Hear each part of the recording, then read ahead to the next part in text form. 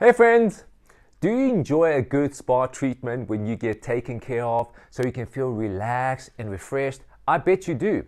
So a friend of mine, she attended a 40th birthday over the weekend and she stayed at this lovely hotel in Cape Town. She has a high-stress job, a son that just entered in primary school, and at the same time she needs to be a great wife to her husband. That weekend was exactly what she needed. When I spoke to her over the phone, she said that she just finished this amazing spa session with her mom, and I can hear it in her voice that she is relaxed and happy and just like laughing, which got me thinking, are you giving your sales story the spa treatment during your client meetings? What I'm trying to say is, are you selling with stories that will actually stick in people's minds?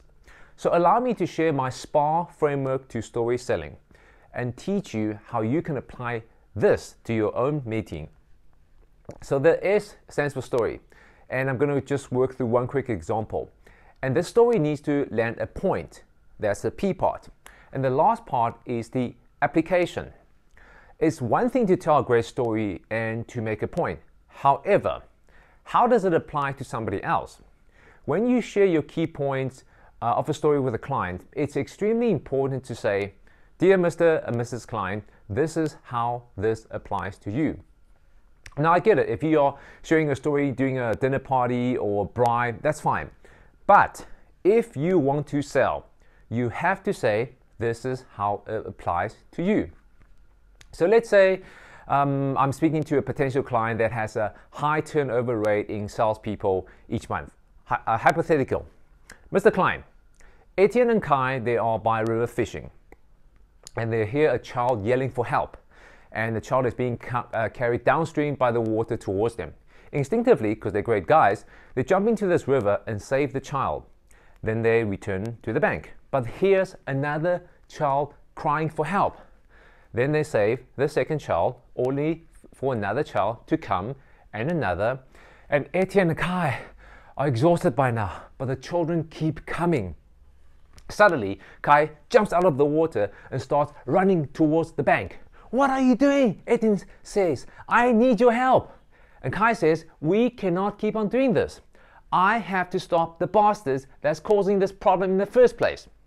So, what is the point? Mr. Client, downstream actions react to problems once they have occurred. Upstream efforts aims to prevent these problems from happening in the first place. So Mr. Client, this is how it applies to you. You told me multiple times that you're hiring young sales people, the 20 and 25-year-olds, because they have high energy and nothing to lose. Now that is your downstream problem.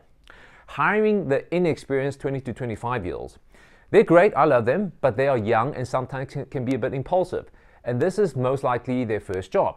So to solve the problem, the upstream solution that I recommend is to look for people that are slightly more mature. The ones that are not really job hopping every few months. The ones with at least 3 years of proven track record to show that they can actually sell.